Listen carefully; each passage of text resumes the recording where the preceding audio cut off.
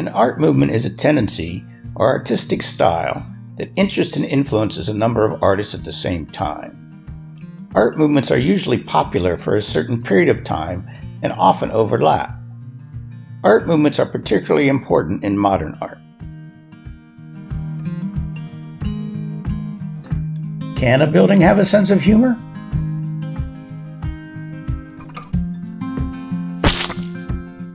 To construct a building, whether a dwelling, workplace, school, or museum, takes a team. There are suppliers, construction workers, and engineers. But before they can start their jobs, there needs to be a plan. That's where architects come in. Some of humankind's most recognizable icons are realized through architecture. These structures mark the achievements of a culture, or sometimes show their vanity. But can architecture ever be funny?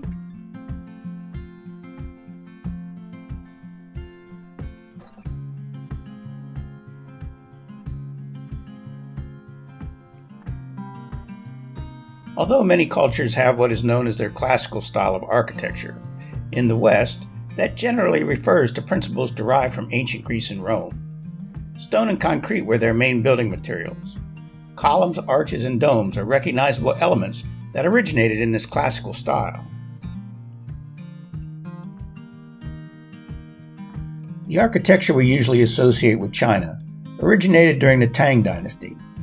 Using wood as the primary building material, Chinese architecture features the use of open courtyard spaces, bilateral symmetry, and roof tiles.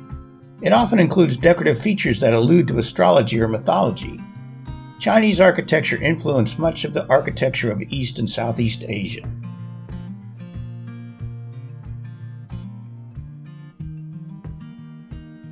The Mayan civilization flourished in what we now call Central America. Mayan architecture is recognizable by its stone construction and carvings. Like the Chinese architecture, it often has astrological or mythological aspects to its decoration. It is one of many cultures that made pyramids as part of their ceremonial traditions. Gothic architecture originated in southern France and was the dominant style in Europe from the 12th through 16th centuries. Although it derived from Romanesque architecture, the Gothic style was based on the arch, the rib vault, and introduced an engineering innovation known as the flying buttress to support buildings from the outside. This style of architecture is seen in many churches and cathedrals throughout Europe.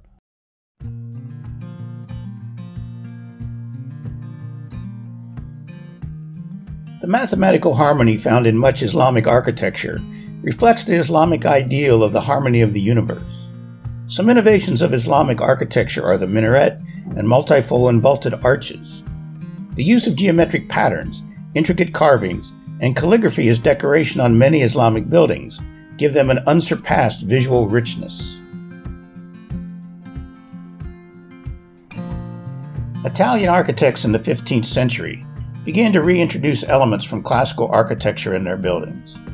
This was to show that their culture was also guided by high ideals of truth and beauty, like ancient Greece and Rome. By the 18th century, architects refined this use of classical elements in a style that would become known as neoclassical. This neoclassical trend spread to many countries as European influence spread throughout the world during the 18th and 19th centuries. This neoclassical architecture is often seen in government buildings or banks, as it projects a certain air of power and wealth.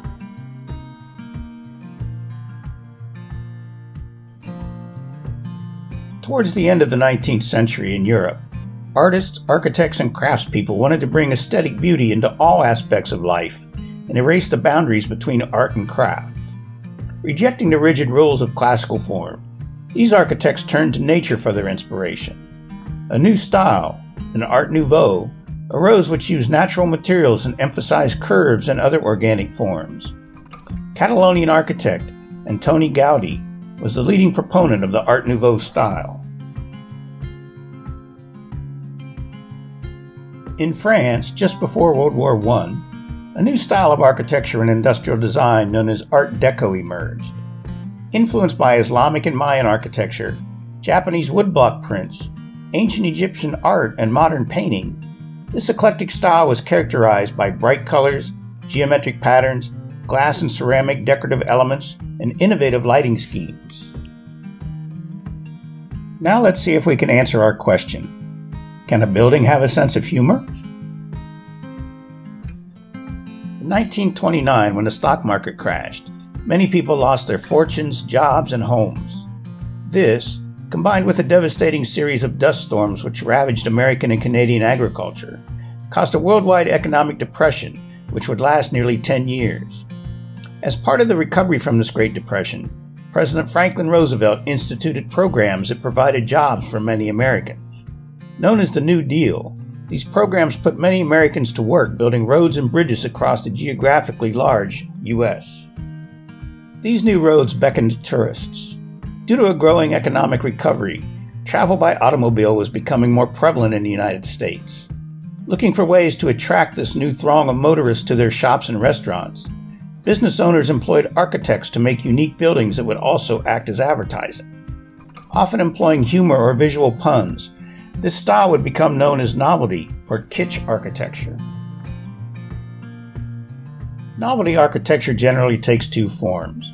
Mimetic architecture incorporates elements in its design that mimics things like animals, coffee pots, or even hot dogs. The other novelty approach is to reproduce other famous or fantasy buildings, like the Great Lighthouse of Alexandria or Camelot. Exaggerated and oversized sculptures are often incorporated as part of the overall design scheme. Although originating in America, novelty architecture has spread to many other countries. Due to their unique look, these buildings often serve as landmarks and tourist attractions, especially in small towns. Unfortunately, with the advent of modern freeways in the U.S., these roadside attractions no longer had a large audience, and this style of architecture became itself a quaint novelty.